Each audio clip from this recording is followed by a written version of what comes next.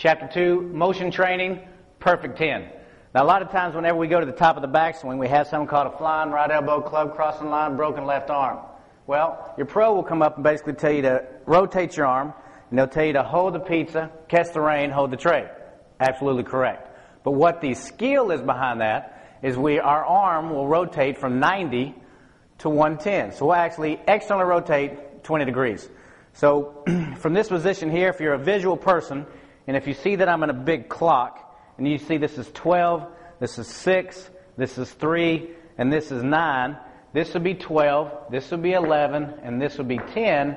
Now again, we're going to first do everything flat, then we're going to invert. So if I go flat and start to turn, let the right palm go to the sky, of course left arm will straighten, and if I invert 31, 33 degrees, you can see that my club head, or my thumbs, are going to about 10 o'clock.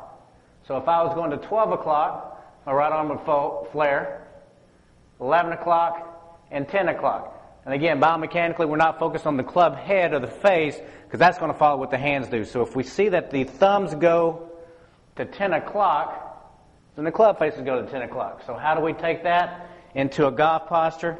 Again, we want to be hip joints versus knee joints. We're going to putt, we're going to fold, and we're going to take our thumbs to 10 o'clock.